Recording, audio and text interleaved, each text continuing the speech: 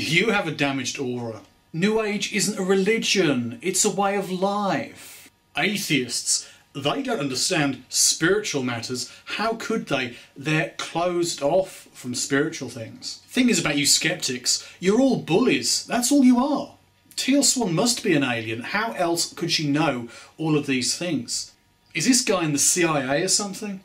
How could you possibly understand? Well, you know, but just because you're being a critic, you know, alone, being a skeptic, which is a cynic, you're actually jealous. Oh, you're just doing this for attention. See, that's what happens when people have vaccines. That's all atheists ever do. She's got to be for real. Why would she lie? This person's a paid shill. Your chakras are blocked. What could possibly be wrong with that? You know, evolution isn't correct because in the end we were put here by aliens. Are you eating GMO?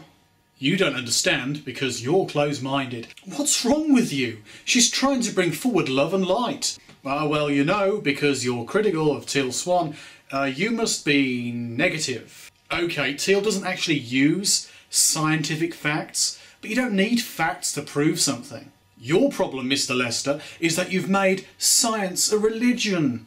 No, the truth is beyond the physical. That means only special people can perceive it. That's not a truth claim, it's just something that I know.